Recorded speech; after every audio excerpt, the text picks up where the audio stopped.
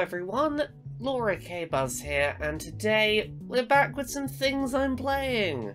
It's a show. I tell you about things I'm playing. It's just sort of informal game thoughts that are kind of a review, but also I'm not writing all those words and paragraphs, you know how it is.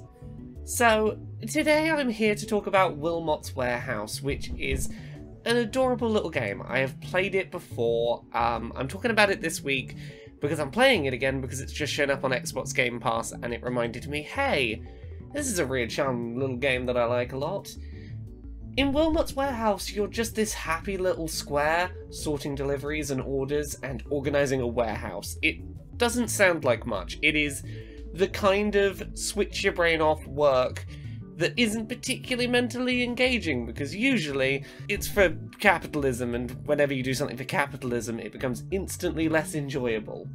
Working as this happy little square, you get a bunch of items delivered into your warehouse, and you've just got to sort them.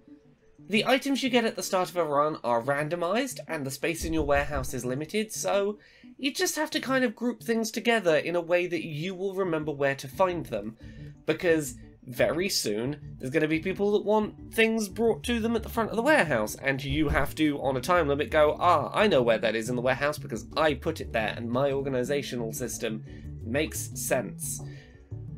Lots of the things you get delivered to you are abstract and open to interpretation. Like, some of them are clearly, that's a snowflake, that's a winter hat. But some of them are more, here's this red shape, maybe it's a surfing wave, maybe it's a kind of hat. A lot of the time it's up to you to interpret what the item is and where you would put it, or where you would look for that sort of geometric shape. Also, a lot of the items fit cleanly into multiple categories, and how you handle that's very personal. Something like, for example, a curling iron from that sport where you do the brooms on the ice. Do you put that in the winter section? Do you put that in the sports section? Do you put that in the spherical things section? Again, what about a winter hat? Would you put a winter hat in the winter section? Would you put it in the clothing section? Would you put the winter and the clothing sections near each other, just so that you could put the winter hat in between the two sections, and you know, in between winter and hats, that's where winter hats go? The whole game is very much about your own personal mental associations more than it is strict logic. There might be a logical place to put something, the place where it most cleanly fits, but maybe that's not your gut response, and you see this thing and you go, yeah, but my heart says it should be in this department. Follow your heart. This is about your mental connections and creating organised chaos that anyone else would walk into and get a little lost, but for you, it's obvious. Why wouldn't the security cameras and the menacing eyes that are also clearly security things go near the desk? Because they're to do with work. Work is spying on you. Up at the top, you're being looked down on from above. That's where the security equipment goes.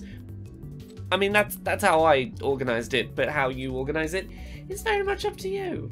You're gonna disagree with other people about the best way to organise things, and that's kind of the fun. It's about learning how you personally hook things up in your brain. The way that the game itself works is that there are two main phases. There's one that's a bit of a timed, rushed phase for a short amount of time, and then it's followed by this sort of long, relaxed phase. So we'll talk about the rushed one first.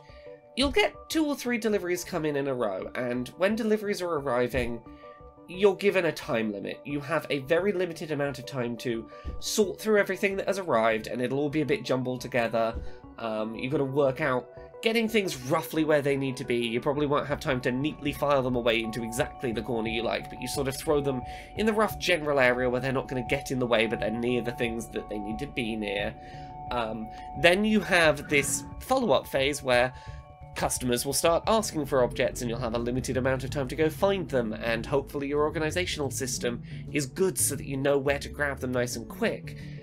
And then after you've done this 2 or 3 times, you get the stock-taking phase, which is the bit of the game that I love, which is, hey, we recognise that you had to sort of throw things in place because deliveries were coming in really fast and it was a bit hectic. Now there's no time limit. Completely organise the warehouse to your leisure. Maybe it's fitting things into those gaps that you didn't have time to put them into in the last couple of rounds. Maybe it's completely reorganizing the warehouse because you got a new item and you're like, really, that goes over with this now because now that I have these things, this sort of fits better with that, will make its own little new department. When I was playing this the other day, I made a Jaws department. I took the thing that looked a bit like a red wave that I had previously put in the sports department, because it was a wave, and that meant surfing, and that meant sports department. But now, it's a red wave, because it's in with the shark fins, and the water, and the blood, because, oh no, Jaws attacked someone, now the wave is red. It's a red wave now, it goes in the Jaws department. You just gotta reorganize things as stuff comes in and you make new associations that feel right to you. The game has no real reward or punishment for your performance, that is... You don't have to stress too much about that. There is a reward. The faster you deliver people their items when they ask for them, you get stars, and eventually stars can be used to buy some extra space in your warehouse, or to give yourself a dash that can be used to rush across the floor so long as you're not carrying anything, or the ability to rotate the pieces you're holding so that you don't have to get them out of the building in the same shape that you got them in. You can upgrade your carry limit so you can carry more items at one time.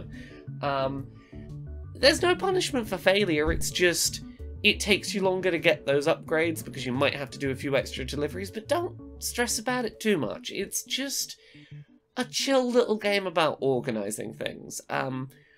One thing I will recommend if you try picking it up, and again, it's on Game Pass at the moment, if you have that, it's worth checking out. If you play this game, and then don't play it for a while, and then decide you want to come back to it, you might just want to restart your run entirely and start over afresh, because you're going to probably forget a lot of the mental associations that you made at the time that made sense in the moment, and it may just be better to start with a fresh slate and go, let's make a bunch of new associations. Wilmot's Warehouse is a game basically perfect built for my brain. I love obsessively organising my shiny Pokemon collection, even with no game-based reward for doing so.